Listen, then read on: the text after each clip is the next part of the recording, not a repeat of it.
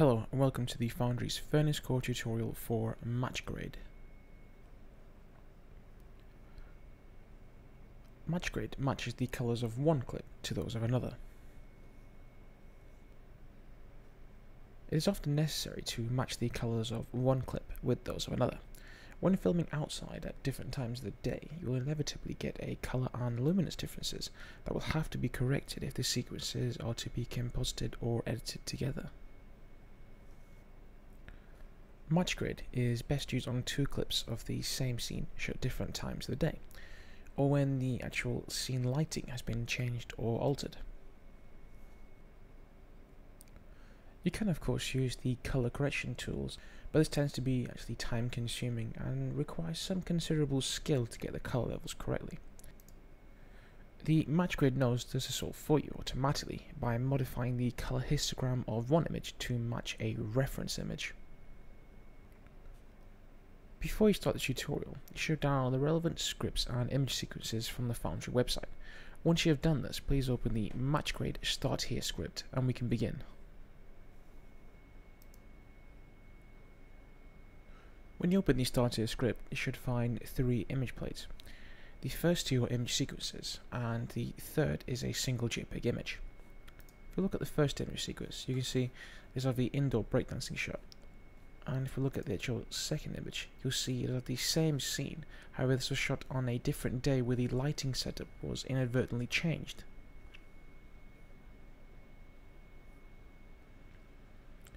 These shots will have to be composited together, however they'll have to be colour corrected before the process can be completed. If we look at the first shot, this is the desired colour that the actual director wanted, and the second shot was all washed out. What we have to do now is actually colour correct the actual sequence to match up with the initial first sequence. To do this, just press stop on the timeline. So I'm going to go back to frame 1, and I'm actually bringing up the match grade node. I'm going to do this by using the actual tab function on the keyboard and tapping in what I require. You can bring up the match grade node whichever way you feel most comfortable.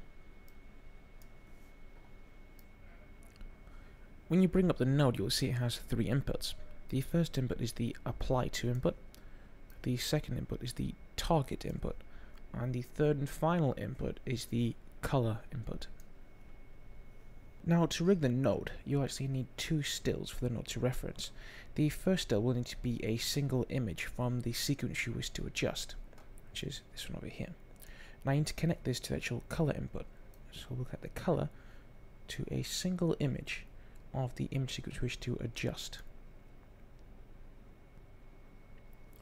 The second image will need to be a single image with the color you wish to copy, which is over here. Now we need to connect this to the target input. So we'll get the target to a single image of the color we wish to copy.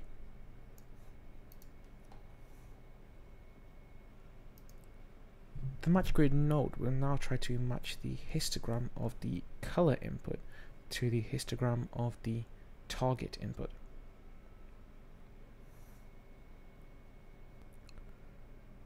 Third and final input is the apply to input. Now you need to connect this to the full sequence of images to this input. Now these should be the same as the single image you connected to the color input. So connect this all the way to the sequence that needs to be color corrected.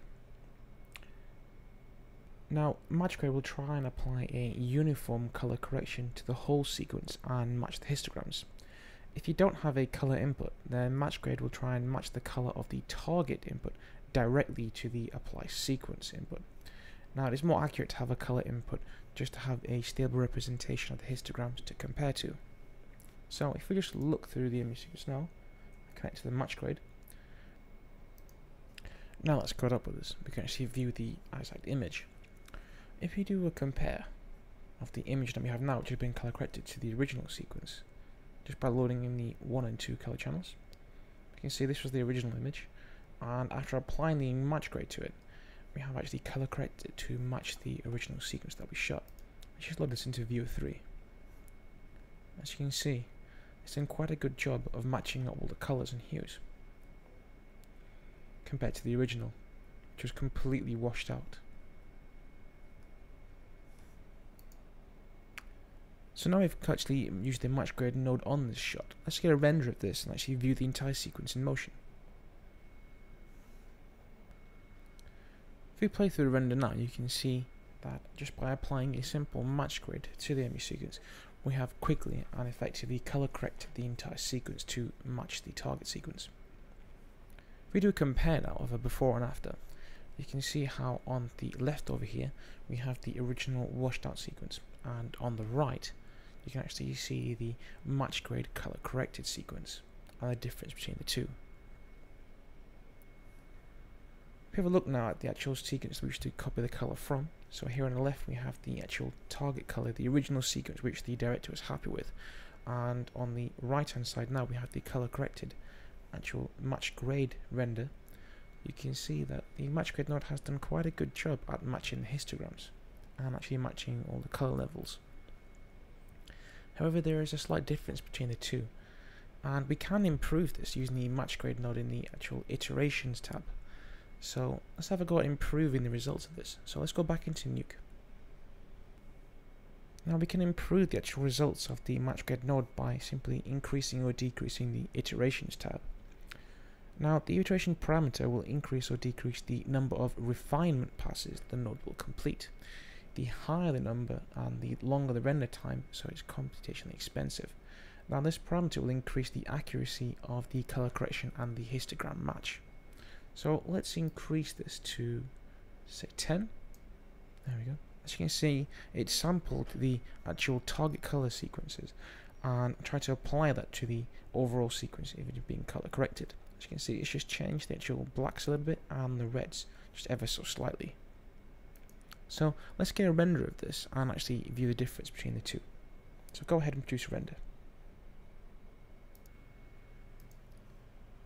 If we play through the render now, you can see that we have a much more accurate color correction from the match grade node, and the sequence is looking more and more in the same color regions as the actual target color section. Now if we do a compare of this, on the left hand side we have the original sequence which the director is happy with, and on the right hand side we have the actual color corrected sequence from the actual match grade node. As you can see, they match up quite well, how very quickly and easily we have actually color corrected the sequence. To complete the shot, you have to use the grade node and match the actual hues and blacks and shadows of this accurately. Now just by using the actual match grade node, we have actually helped save a lot of time and actually made the job a little bit easier for us, as all we have to do is just slightly tweak some of the levels to get a perfect match.